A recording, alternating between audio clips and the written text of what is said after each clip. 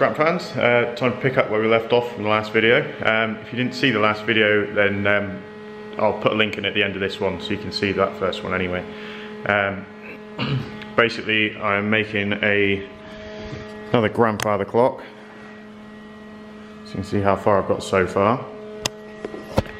I've got to the point now where I just need to weld up the top, cut that out on the CNC plasma, which you would have seen in the last video. This is what the top's gonna, the shape that the top's gonna look like. So yeah, I'm gonna weld all that up into sort of the box frame that it'll be, and go from there.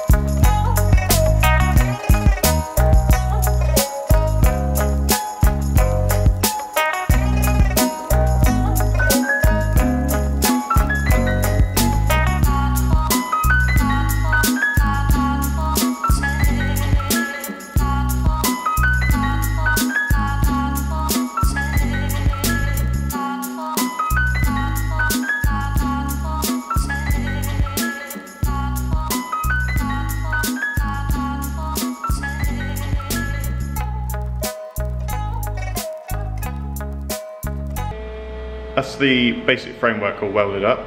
You saw me tacking on tacking all of it together. I've gone back through, put a few more tacks all the way through to strengthen it up a little bit.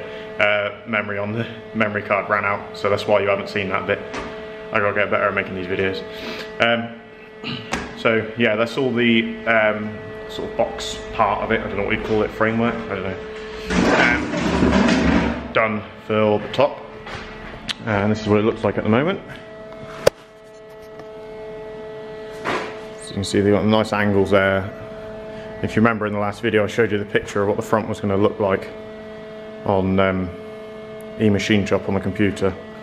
What I'll do now is pop that on top of the actual rest of the clock and we'll see what it looks like.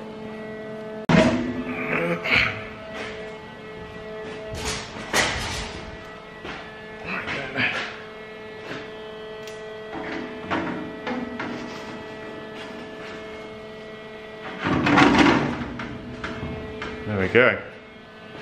So that is what the top of it is going to look like. Which is going to look pretty cool, I think. Go back over here, you can see the whole thing. Quite tall.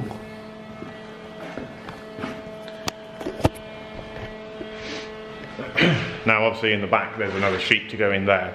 But what I need to do is work out what I'm going to do for the clock face.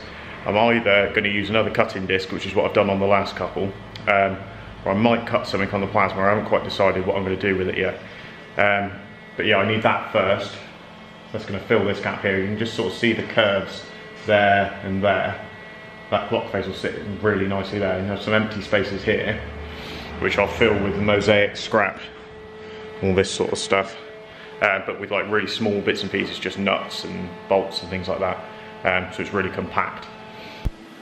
Well, I've come up with a design for the clock face. We'll show you on the computer. That one there. You can see that.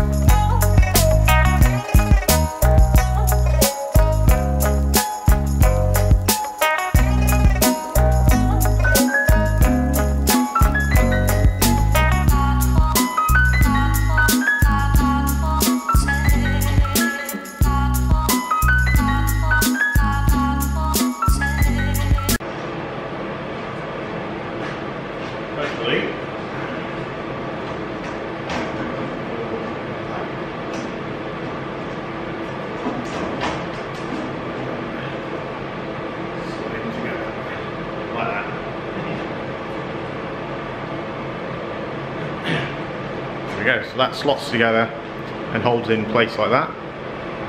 That's going to be it for this video. Next video I'm going to fill in these gaps and put the back onto it, and then be almost, well no, it won't be almost finished because there's lots of finishing touches to do, but yeah, I'll fill in the gaps, put the back onto it, weld all the way around the seams, then I've got to grind the welds back to make it look nice and tidy. If you enjoyed the video, feel free to subscribe, comment, let me know what you think. If you've got any ideas for future projects, I've got loads of ideas anyway, but always good to hear some different ones. And yeah, that'll be it, so have a good day.